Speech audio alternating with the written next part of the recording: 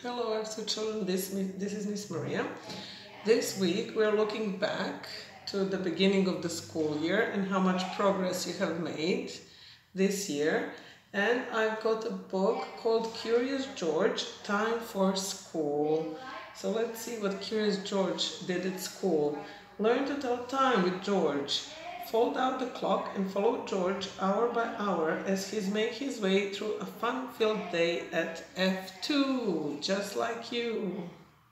So let's read. Curious George, Time for School. Adaptation by Cynthia Platt, based on the TV series written by Katie Vo. Today is a great day to be a curious monkey. George is going to F2 with his friend Ellie. At 7 o'clock sharp, this is 7 o'clock, he starts to get ready.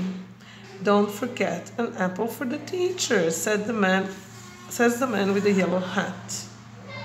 George makes sure he has his school supplies. There will be so many things to learn and do at school. At 8 o'clock, this is 8 o'clock, George and Ellie are at the bus stop, waiting patiently for the bus. The bus arrives right on time and they hop on and ride to school. And they sit together. George and Ellie arrive at school at 9 o'clock. This is 9 o'clock. George is very happy to meet Ellie's classmates. And they're happy to meet him. The teacher calls everyone together at 10 o'clock, here is 10 o'clock, for story time. The students all sit in special chairs to listen to the teacher read. Then the students talk about what they like most about the story.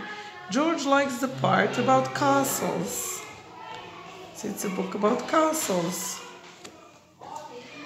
What fabulous fun! At 11 o'clock, this is 11 o'clock, it's time to play at the water and sand tables. George loves to play with sand and to make a mess. Maybe it's cleanup time too. At 12 o'clock, it's time to eat lunch. George and Ellie are feeling hungry after so much playing and learning. They sit down and enjoy their lunches from home. Wow, the day is flying by. At 1 o'clock, George and Ellie are playing with blocks. He wonders if they could use them to build a castle in the classroom. But George gets a little carried away. Luckily, the teacher loves the fancy castle they built for her. It's 2 o'clock, time to go home. George has had such a wonderful day at school. So he goes back on the bus. And that's it.